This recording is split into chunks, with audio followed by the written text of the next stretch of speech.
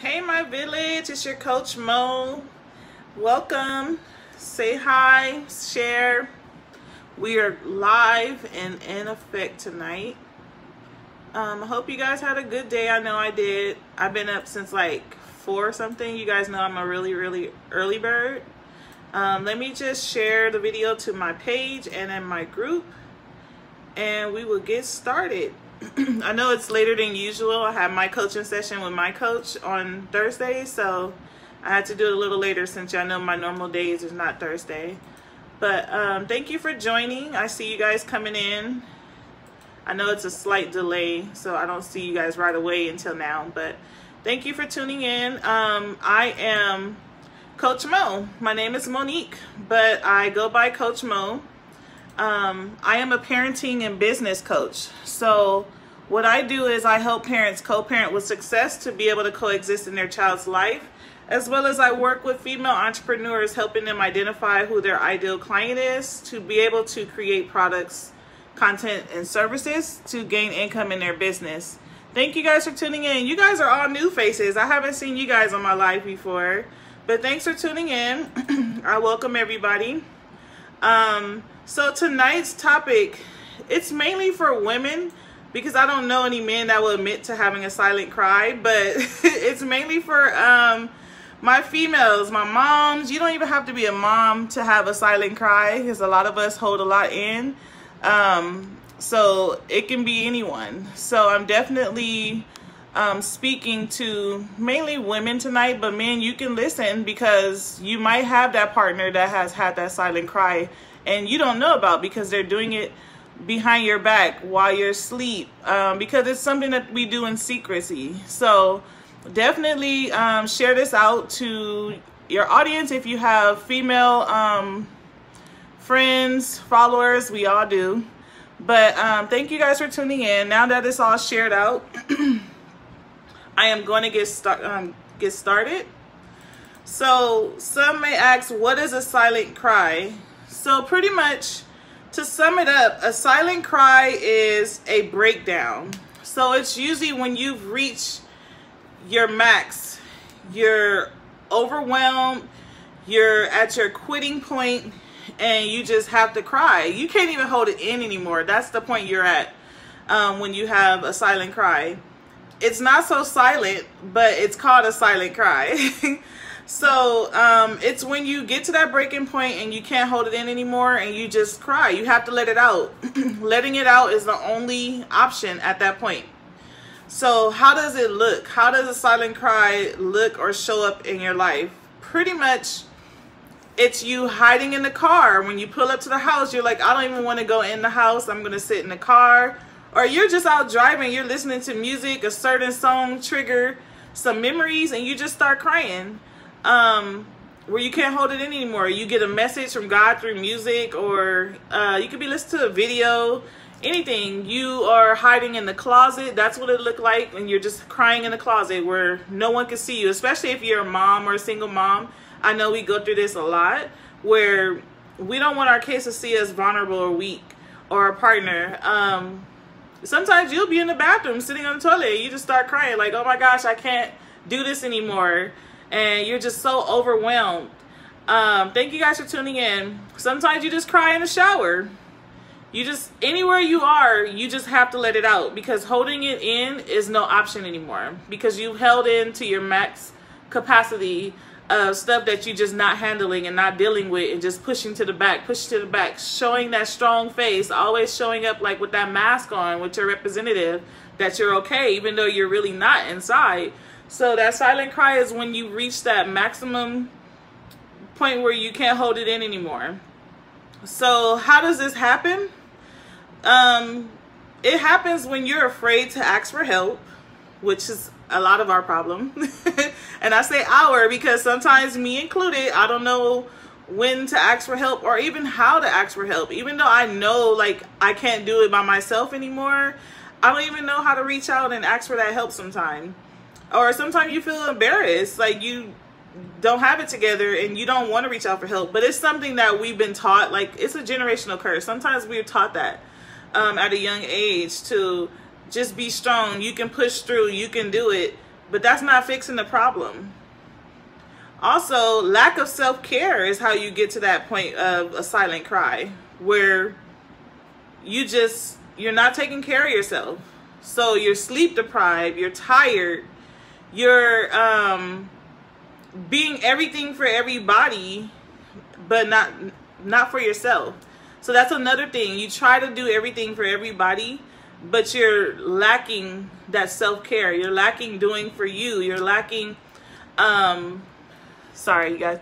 You're lacking just that self-care all as a whole.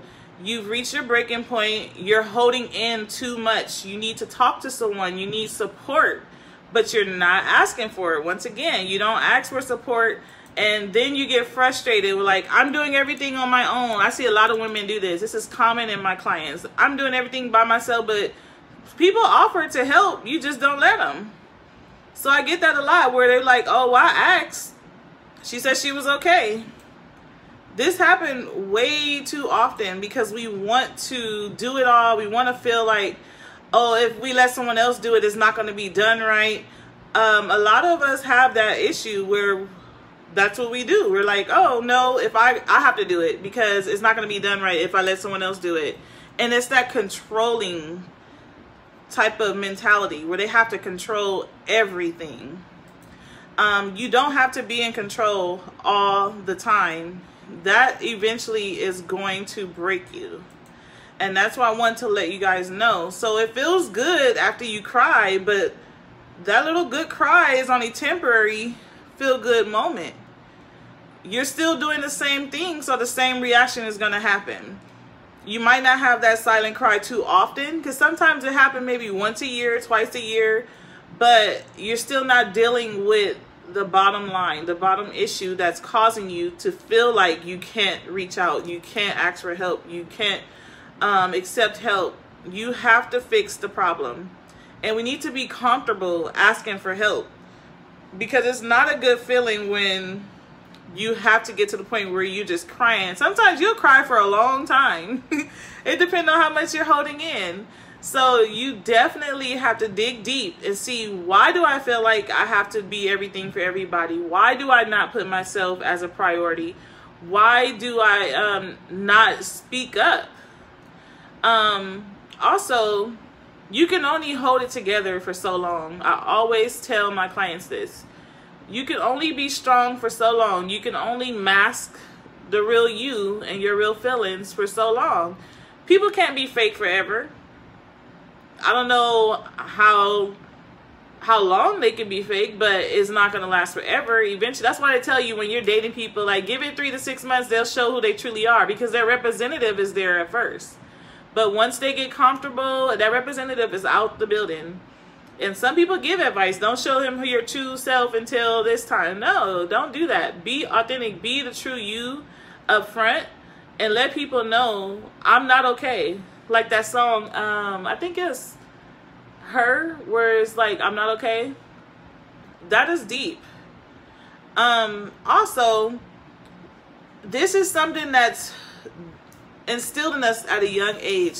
Especially, I know I can relate, black families. They always say, what happens in this house stays in this house. But who's going to fix it?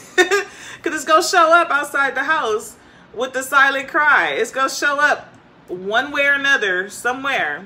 So speak up. Don't go by that, oh, I don't want to talk to someone else about what's going on in my household, or that I can't keep it together, or anything like that. You need to speak up and reach out, because eventually what goes on in the household is going to come out. Like they say, what's done in the dark come to light. That is a true statement. So I did want to educate you guys on that. It's okay to cry, but you need to dig deep as to why that's coming out. Not saying that, oh, crying is bad. It's a good relief. It feels good at the time, but if you never fix the problem, then it's going to continue. That's it. It's going to continue. So I know some of you guys are aware that next month I won't be doing any programs. So this month is the last month to work with me for business coaching until September.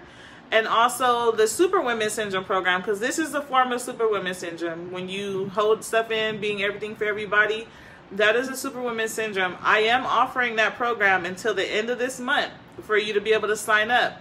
Next month, I won't be doing much coaching for the simple fact I will be in Atlanta filming for a TV show.